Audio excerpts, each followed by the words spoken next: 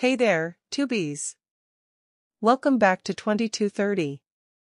We're super excited to dive into this topic with you. If you're enjoying this content and want to see more, make sure to hit that subscribe button and turn on notifications so you never miss an upload. We love creating content for you and appreciate your support. Let's get started. The fire that occurred in Taytay municipality, southeast of Manila, resulting in the death of 7 people and the destruction of 40 houses, is a tragic incident. The fact that so many houses were destroyed indicates that the fire spread rapidly, which could be due to several factors such as the high population density, narrow alleyways, and possibly poor construction materials used in the houses. In terms of preventing such incidents, the Philippines government could focus on improving infrastructure, including building wider roads and alleys to improve accessibility for emergency services.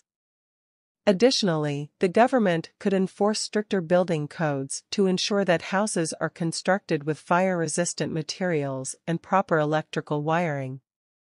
It is also important to educate the public about fire safety measures and to conduct regular fire drills in communities to ensure that people know what to do in case of an emergency. Overall, the incident highlights the need for proper infrastructure, building codes, and emergency preparedness measures to prevent such tragedies from happening in the future. It is important for the government to take action to improve the safety and well-being of its citizens.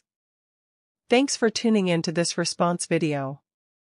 If you want to stay up to date on the latest reactions and responses, make sure to subscribe and hit the notification bell. And as always, I love reading your comments and feedback.